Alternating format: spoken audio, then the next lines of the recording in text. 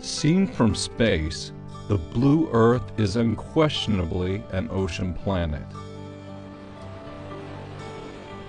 Standing at the shore, the ocean looks endless and empty.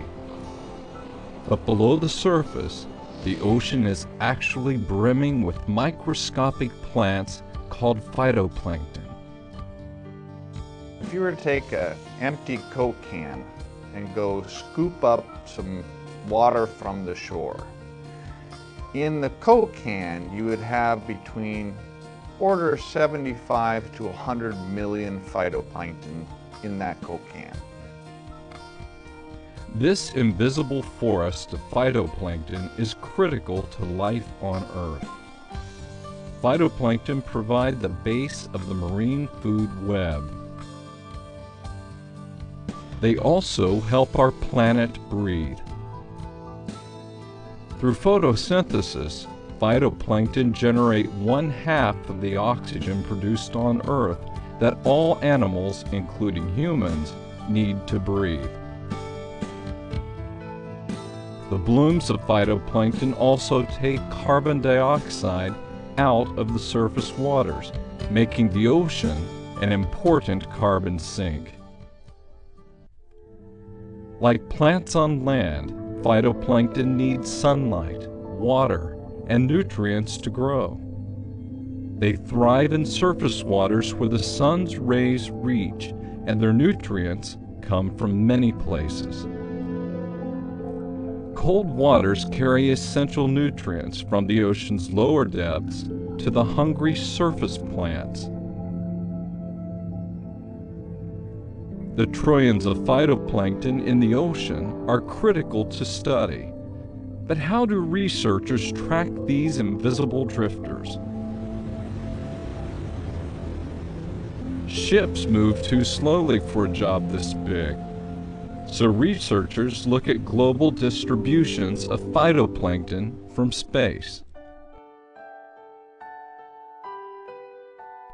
Over the past decade, scientists have deployed Earth-observing satellites to remotely monitor the color of the oceans. By detecting ocean color from space, satellites monitor the abundance of phytoplankton in the water. The reason that it's so important to study the phytoplankton from space is because it's the only way we can get a perspective of actually what's happening on the entire planet over an entire year, every day, in and out. And by doing this over many years, we can actually see how the Earth is changing from natural forcings, natural factors, as well as hopefully being able to detect changes that are due to human activities.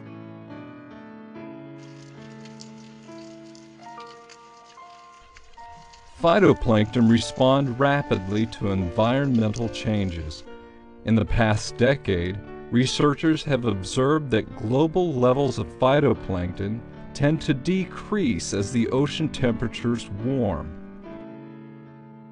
During normal physical mixing in the ocean, nutrients come up from the bottom, phytoplankton are fertilized, they grow, the nutrients are depleted, the phytoplankton die or are eaten by something else, and the process just continues. Anything that happens that slows down that movement of cold, deep water to the surface would stop the flow of nutrients, which would cause the phytoplankton not to grow as well. And what's happened over the past 10 years that we've been observing the oceans, in large areas of the ocean, they've warmed up.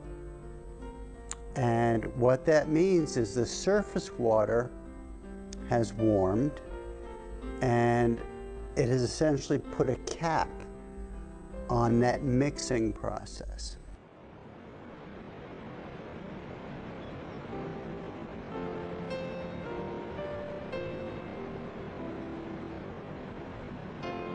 As Earth's climate is changing, so is the ocean.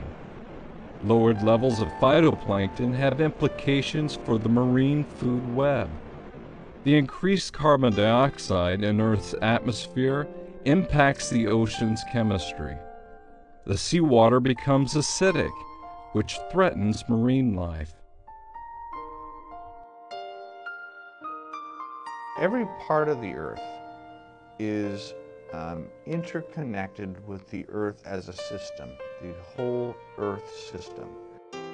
The ocean influences the climate influences the ocean, land influences the ocean. All those pieces are interconnected. It is more important than ever to track changes in the ocean from space, and new tools are helping researchers study the ocean and the phytoplankton that call it home. As Earth's climate continues to change, researchers will refine their tools and keep a close eye on these powerful marine plants from space. Who knew that something so small could provide vital insight into the health of our home planet?